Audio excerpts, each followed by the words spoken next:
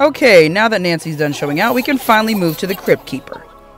The lines are so detailed with this to where I had to get out the 9mm, and I definitely used acrylic paint so it would dry faster. He has a lot of crevices and creases to where it was very good having this brush, but at the same time, it's still really difficult because it's like, it's a little baby nail, but her nail's super long, but it still looks good, right? Okay, so go ahead into the mouth, side, cheekbones, eyes. Make sure the eyes are always uniformed. Very hard to eyeball it, but for the most part, you see I let the gray base dry before I came in with the lines.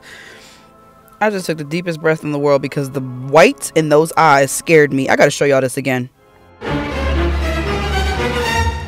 Even creepier the second time around.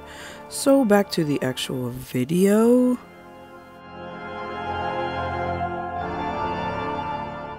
And now of course you'll see I turned her hand to the side to do the letters, which I had to do the red twice, but the yellow was popping. And I hope you guys enjoyed the video.